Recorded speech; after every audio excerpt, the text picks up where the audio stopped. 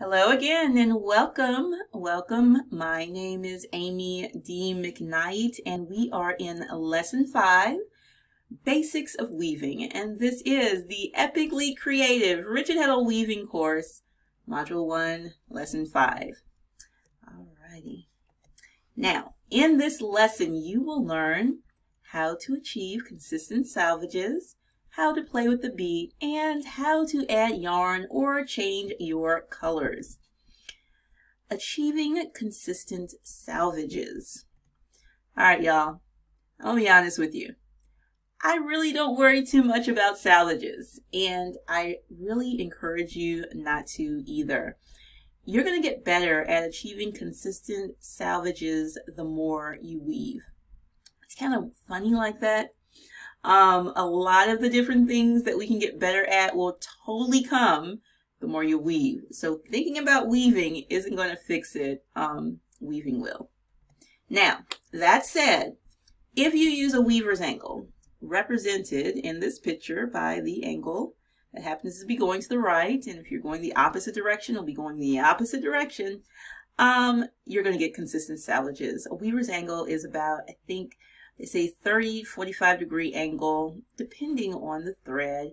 And as you weave, you'll be able to figure out about what the angle needs to be to get your selvages to be even. But again, it's one of those things that it's about weaving. As you weave, you'll be able to get a feel of what you need to do to get your selvages consistent. All right, so that was short, wasn't it?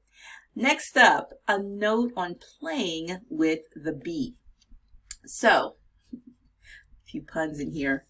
As in music, playing with the beat or the rhythm of your weaving will affect the cloth's feel or the mood.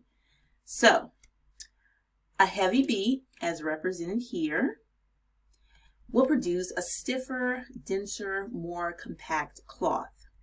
Whereas a lighter beat will produce a lighter, looser cloth that has more drape to it. Play and see what you like. Now we're going to look at really quick adding or changing colors. So what you want to do is you want to change it in the same shed. That is, if you're going to be finishing up a color, or if you want to change colors, you're going to put the shed in whatever, be it up or down. You're going to run that color through, pull it to the back, and then you're going to run the next color through before you change the shed. Now, you're going to overlap that by an inch or two in the shed, right? And those ends are going to be poking to the back. And you're going to just let your ends hang to the back, and you're going to clip them later after you've wet finished your work. You want to try to do this in different spots so that you don't just have this like, it's not going to be so noticeable.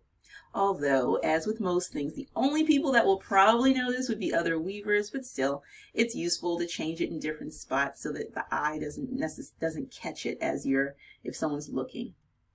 So, in this lesson, we learned how to achieve consistent selvages, how to play with the bead, and how to add yarn or change colors.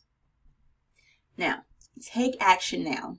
I'm sharing this information not for you to just like have it as just something interesting. It's not going to be useful to you unless you actually do something with it. And I've tried to make it easy for you to do that. So I want you to weave along with me as I demonstrate how to get even selvages, how to play with the bead, and how to add and change colors.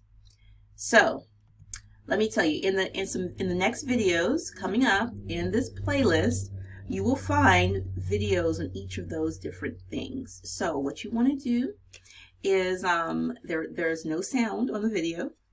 Not even trying to mess with YouTube's music copyright issue. It's just silence. So you get to put on your favorite music and weave along with me. Look over my shoulder as I'm weaving and you'll see how I'm getting it done. In the next video, the next lesson, we're going to look at creative add-ins, hand-pulled loops, and random yarn wefts. That's going to be kind of fun. I really enjoy all of those things.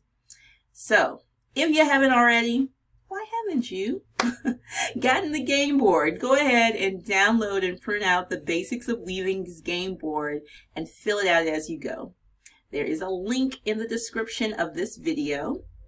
And if you want to, as you're going through it, as you're sharing pictures of your work, go ahead, hashtag Creative Weaving Basics, so that I'll be able to see it if you're not in my community. But I would super encourage you to join my weaving community.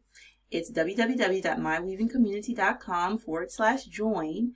And in there, you'll be able to share what you're working on. You'll be able to get together with other people who are going through these lessons together. And yeah, it's just a really cool place for people who are aspiring creative and some people who are already super creative weavers to get together, to come together as a community and to just have fun around the information and each other. All right, y'all, I want to thank you so much for watching this video. If you haven't already, please give me a thumbs up on the video. I want you to leave me a comment. Let me know what you learned from the video, and subscribe. Please subscribe to the channel. Ring the notification bell. I'm going to be uploading more videos. In fact, if you want to know when I'm going to upload the videos that show me weaving, you want to ring the notification bell so that you'll know when I upload the videos. And share this video. Share this video. There's someone who probably didn't learn some of these things that would be super benefited by knowing this information. So share this video with a weaving friend or a new weaver, and let's grow this community. Let's grow the creative rigid heddle weaving world. Yeah, please. It really helps the channel, and I really appreciate it.